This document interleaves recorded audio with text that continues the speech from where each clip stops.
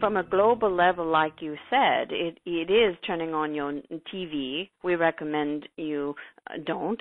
If it is on news, we recommend you don't. We don't say bury your head in the sand, but you all pretty much know what's happening. In the social media, Christy has made it a point to anybody that's in freak-out mode on her feeds and acting in a way that is, like she says, move to the dark side, she unfriends them. You get to choose who's on your feed.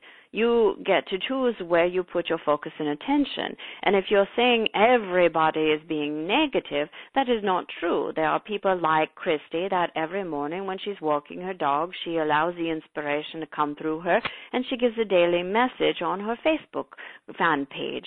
And there are other people around the world that are leaders and coaches that are spreading energy and light and information that is good. The news typically focuses on what's bad and wrong, and that is not just something that's happening today, that is always.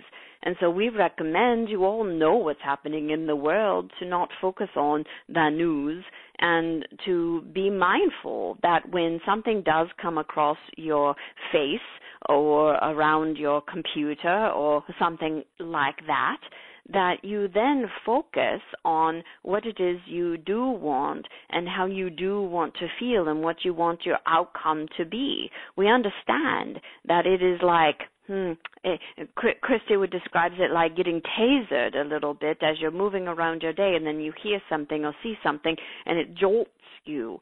But then it's in that jolting moment that's important to become energy master and understand that you have an ability to release that energy like we were just speaking about and go to a higher source. Allow your higher source to fuel you, to fill you up with a higher energy.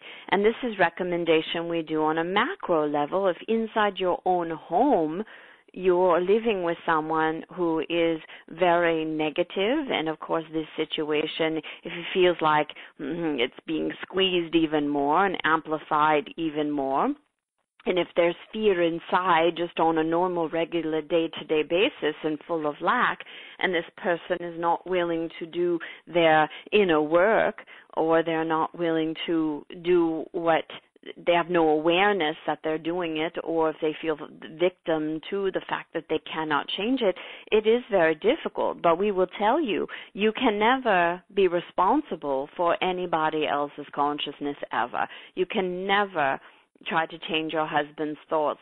You can never try to change your kids' feelings. You can never put words in your children's mouth or your husband or your wife's mouth. They are, or your in-laws or outlaws or whomever it is. You are responsible for you and you alone, and you are responsible for your own energy connection. And as you are focused on what he's doing wrong or on how he's negative or anything like that, what you'll put your focus on will expand. And so as he, maybe now, for example, in this one situation, for example, take more time with yourself in your home. Take more time hooking up with your divine self and flowing the energy and feeling how you want to. And we will say this, either one or two things will happen during this time as you practice radical self-care and take walks in your garden or go in your backyard or do the things that you can do for yourself, listening to music that uplifts you, or playing with your dogs or cats or anything else, that taking a hot bath or doing your nails or doing whatever makes you feel better.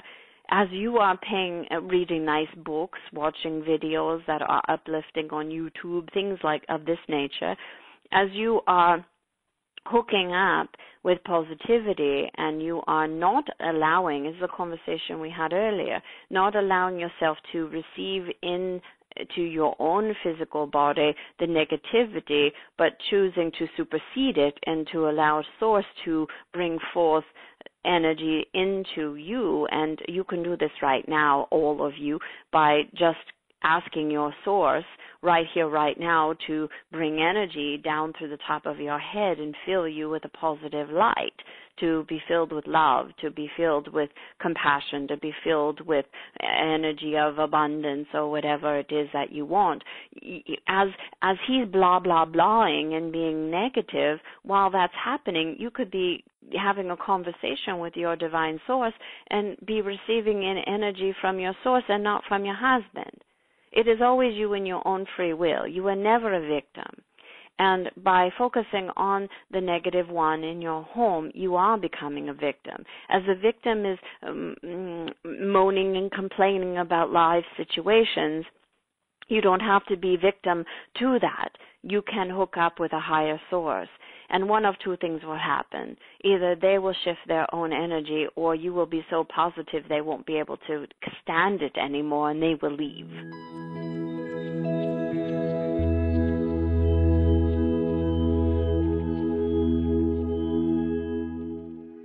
Thank you for watching. Check out the related videos here, and please subscribe to my channel for more. If you like this video, please share it with your friends and comment below what you think.